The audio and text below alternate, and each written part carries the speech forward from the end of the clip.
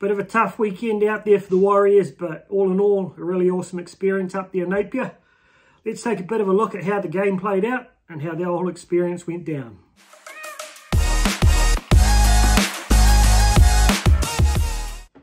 Hey team, welcome back to the Warriorholic. A little bit torn today. Had an absolutely outstanding experience up in Napier there, Friday, Saturday, Sunday. But the game, a little bit of a disappointment. So before we get into that, a lot of people are not overly keen on, Warriors games getting taken away from Mount Smart. It's their home. It's the place we want to build a fortress. But I've got to say, having been to the Wellington game in round one and up there in Napier this weekend, I found it really awesome to be in one central location where fans from all over the country come together.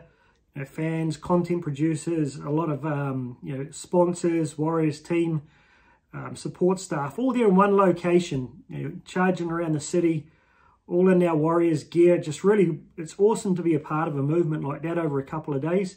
Napier really turned it on from a weather perspective. Absolutely mint conditions there, 17, 18 degrees, blue skies, no wind. So it was just such a festival feeling to it. Shame a few dickheads at the game let it down because I think Napier is an ideal location for it, but maybe a bit of a challenge for them to get games going forward after all those pitch invaders. But just a quick shout out to the Warriors players, the OBs, the commercial staff there that I had a chance to have a chat to who gave me their time. Thank you very much. To the guys at SENZ, Uncle Kempy there, Sam Hewitt, and Logan, and their support staff for giving me a chance to jump on the cans for the first time. That was a really awesome experience, and to meet them in person for the first time. The other creators I ran into, that was really cool. People I've sort of heard or been speaking to online there, but never had a chance to sit down and have a chat with. That was brilliant.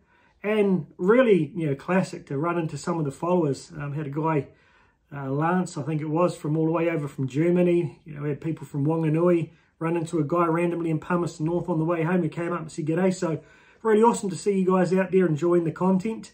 And also just all the fans in general. It's just cool to, sort of connect and, share Warrior stories, have a beer and the like. So overall, other than the game and the outcome and a few dickheads run on the field, it was an absolutely mint weekend. So really stoked I went up. Looking forward to getting up to Mount Smart, hopefully in round 20 for the Sharks game to experience a real home game for the Warriors for the first time. I haven't spent half my life living overseas, so this could be the year for the Warriors and for the Warriorholic to experience the full package. And hopefully the first weekend of October for the finals as well, eh? So, getting on to the game. I'm going to kind of break this down to a couple of key topics. I'm not going to get really detailed in this because I've got to go and do a live tonight with Warriors NRL fanatics, which will cover a lot of this in depth. We're going to have a bit of an hour chat though. First and foremost, Baby Broncos is a myth. They had 5 guys out for Origin. They had 1 guy, I think, making his NRL debut. So they had a lot of experienced players of, played NRL coming in to replace those guys. They still had plenty of talent there, particularly in Reynolds. Like, that guy is world class. And as soon as I knew he was playing, I knew it would be in for a tough game. Alternatively, we've got 7 guys out at the moment from our first choice lineup. So I think it was a pretty even sort of matchup from that perspective. Neither of us had our top teams, so that, sort of that's how it played out on the day. So I just wanted to dispel that bit of a myth there, that it, it wasn't the Baby Broncos, it was just 2 teams with slightly under strength. Now my impression at the ground, I walked in there, there's a big sort of crowd as you came in, it was really, really hype, but felt a little bit flat once we got in there and got our seats and stuff. And I feel that might be, due to it being away from home game, you probably got 30% of really hardcore Warriors fans, maybe 30% of footy fans in general and sports fans are there for a bit of an occasion, and 30 people just looking for something to do on a weekend, in a town that doesn't have too many things. So, compared to a proper home Warriors game, or even in Wellington, where I felt like we probably had 70% really, passionate supporters, it was a little bit flat. But it was still good. It was an interesting size ground and so forth, and it was packed out. So that was good. But yeah, once the game kicked off, so the first impression myself and the guys I was sitting with got, we were right on halfway there, really good seats. The boys just seemed out of sync and seemed a little bit flat. And it was kind of interesting. My perception of the game when I watched it live, and then I've actually been back and watched it twice since to try and figure out where the differences lie. It genuinely felt flat throughout the whole game until that last sort of 10 minutes where we let loose watching it live. And even then, it would have, kind of felt like a little bit of a disappointment if we pulled it off, because I didn't feel we'd played that well. When I say out of sync, I mean guys overrunning the passes for dummy half that, half the 4 passes didn't actually even get called. It's just the one. The forward runners off Tohu, often overrunning the pass, and meant he actually had to take the hit up way more often than not, ending up doing well over 200 metres purely because the guys weren't linking with him. So that's what I mean by out of sync there. You could see Metcalf trying his best to get involved in the game, but it didn't feel like we had a clear plan of how to use him. But the effort was there. Broncos, I think, they played pretty consistent throughout the game, and it felt like live they were getting the better of contact, the better momentum, but actually the stats didn't reflect that. In fact, we had a lot more post-contact metres than they did and ran for more metres. So it was odd because it did really feel like the Broncos had kind of dominated for most of the game, but I think in reality they just managed to convert their opportunities, whereas, we were, was it 4 or 5 times where we got over that line and just couldn't get the ball down. And that's where I really want to give a few props to the Broncos here. I think Adam Reynolds showed that he's probably one of the top 2 or 3 halves in the game. It gave, SJ a bit of a lesson there. He didn't have his best night in the first, sort of 60 minutes or so. But Reynolds was, he was just in control the whole way through. I thought he linked really well with Man. That 1-2 punch was a really, really good combination. I thought their centres both played really, really well. And Staggs and Farnsworth, they put a lot of pressure on SJ whenever he was into the first receiver role. When he was kicking, they were just straight up out of the line. Whereas I don't think we were able to put the same amount of pressure on Reynolds when he was kicking, so he had a lot more time. And as a result, he was actually much more effective with his kicking. I thought Billy Walters played pretty well as well. And, Saylor and the young debutant on the wing there, his name escapes me at the moment. So they played really, really well. Now for the Warriors, I'm going to base this on actually going back and watching the game now and looking at the details. We didn't play as bad as I thought. We were in it more than I realised. We didn't look as flat on TV, but there was definitely that lack of continuity, and the sync wasn't there between our playmakers and the runners. The other thing I noticed is we were really lacking in our support players. We were making a lot of tackle breaks and line breaks, but we weren't able to put the next person away, which the Broncos were able to do. We really struggled to defend our errors. The Tom Ali one was a classic example. Normally over this season we would have defended that, but we let it sneak through. I thought there was a bit of a lack of effort in the chase when we got that intercept when Montoya dropped the ball. To see Ford, an edge back rower, was the only guy in picture who chased them all the way down. Everyone else, including the backs, they gave up 5 or 10 metres into the chase. That's not the Warriors of 2023, so something just wasn't quite clicking there, particularly in the first half. I thought Rocco Berry and Dallin and CNK all had really strong starts to the game, and that continued throughout the game. But a couple of the guys just, like I said, seemed a little bit flat. Now, there are a couple of turning points for me in the game. Right around the sort of 10, 15 minute into the second half period, all of a sudden the Broncos stopped being able to get back on side. They had hands on knees, and you could see that strong Warriors finish was coming. And the guys I was sitting with, we always had the faith that the Warriors would have the gas at the end of the game to run them down. But what happened? The Mugs stuck jumping on the field and gave the Broncos effectively 10, 15 minute water breaks every 5 minutes or so we weren't able to fatigue them right until that last 10 minutes. And I think that's one of the key factors that we didn't get that done. We couldn't really fatigue them the way we wanted to. And I genuinely believe watching that game from the sidelines and seeing what the Broncos were looking like, if that hadn't happened, that flick of the switch from the Warriors would have probably come 20 minutes before the end rather than 10 minutes before the end. It would have given us ample time to run them down, but no, that didn't quite happen. So, how did we actually go about flicking the switch? So what I noticed a lot throughout the first half particularly is Tohu gets a lot of ball as first receiver, and he's playing that link role. And by the time the ball gets into Sean Johnson's hands, we're getting quite lateral. The defence is right up in his face. similarly, I think it's around the second and third tackles, we're often going to Tohu and then he'll bump a pass off to a prop run or a second row running off his shoulder.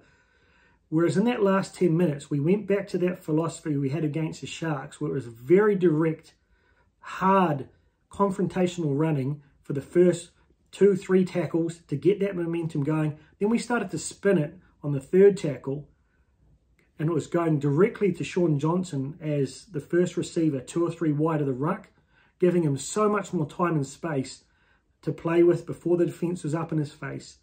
As a result, the ball that got to Metcalf or to the centres was in such better position, and they were able to use their creativity and put their wingers away. So, well, I'm not 100% sure. I guess it's just putting a bit of indecision in the defence's mind by having those little forward-to-forward offloads or having Tohu as the link player for those block plays. But I think we showed our strength is when we just get those really solid runs, really aggressive in the tackle and fast plays the ball, like little pop passes straight off the shoulder of the hooker, one after the other until we get to the third play. And then we use the third and fourth play to spin it wide, get the momentum, and then you're really in a good position to either spin it or kick it on the last tackle. I'd love to see us employ that tactic a little bit earlier.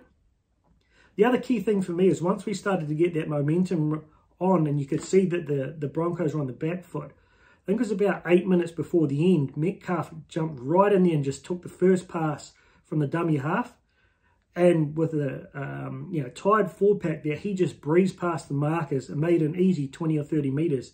That's the role I really want to see from him, is playing that role like Reece Walsh does, lurking around the place, similar to as Chance does. Chance makes a lot of metres with those quick feet right around the ruck when you've got them on the back foot.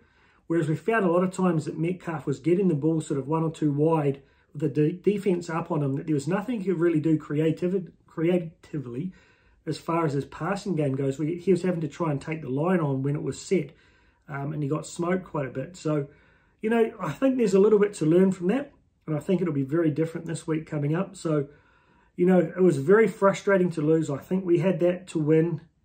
I think the Broncos were better than we expected, but we should still have beaten them. I'd love to go through all of the stats, but the only stats they beat us on was completion. We had 70, they had 80%. Kicking metres, Reynolds kicked for about 200 more metres. And that was a result of the pressure they were putting on SJ, which shortened up his kicking game. Every other stat we beat them on. Tackle efficiency, line breaks, tackle breaks, less missed tackles, basically the same amount of area, same amount of possession, everything that indicated we should have won that game. But the Broncos executed on the few chances they got, and we weren't able to. So it shows we can create. A year or so ago, or even last year, that game would have been a blowout and we would have got done by 40. So I'm really proud of the boys to actually, effectively win that, or go close to winning it in the last minute if Pompey hadn't grabbed that jersey. So I'm not going to jump all over him because that game was effectively lost well before it got to that silly move by him. So next week, I think it's a very different challenge up against the Dolphins. They won't let us get away with all of the mistakes that we made this week. They'll be much more methodical. That said, hopefully we get Mitch Barnett back. Hopefully we get Williami back, and potentially Egan and Tamati Martin as well. If Egan doesn't come in with Lussick out for 11 days, I'm not sure what they do at hooker. Probably see one of the younger guys come up. But watching Roach and the like have been playing hooker in reserve grade, I'm not sure that they're really up for first grade. So I'm really hoping Egan comes back. I think if we could get Tamati Martin in, he really shores up our chasing and our effort game. Similarly, if we can get Mitch Barnett back into that front row, even if it's off the bench, he'll give us a lot more muscle up there. I'd love to see Williami come in. I went back and watched him play against the Knights. He's such a solid player. Great speed, great defense, great ability to position his players outside them and put them away. To be honest, I think I'd probably drop Pompey and keep Rocco Berry. Pompey's got some really good efforts on attack. We've seen his little slight step and his ability to set his wingers up, but I think he's got a few effort areas missing there in defence. And I think Rocco Berry is just very, very solid. His tackling technique was outstanding. His ability to turn and catch a guy and legs tackle him if he's beaten on the outside A couple of times there, Farnsworth got past him, but he was the one to make the tackle. That wouldn't have happened with Pompey. So I'd really like to see Rocco get a lot more time. I think he's one of our centres for the future. So be curious to see how it plays out, but we're going to have to start a heck of a lot better. We're going to have to finish our opportunities. We're going to have a little bit more luck with these injuries because we just can't keep competing with these top teams with such a depleted squad. But, you know, frustrating as it was, it was a really enjoyable weekend. I think a lot of people who've never had a chance to experience the Warriors firsthand would have got a chance. There'll be kids out there who'll probably become Warriors fans because of that. So all in all, great experience. Looking for a big step up with next week. We're still in the 8, but if we lose another couple, we could drift out of contention really, really quickly. So for me, it's a must win for these next 2 games against the Finns and against the Dragons. Then we go into another bye. 6 points in a row. That really cements us up in that top 8. I'm all in with the Warriors. A little bit disappointed, but still fired up to see how we go against the Dolphins. Let's go.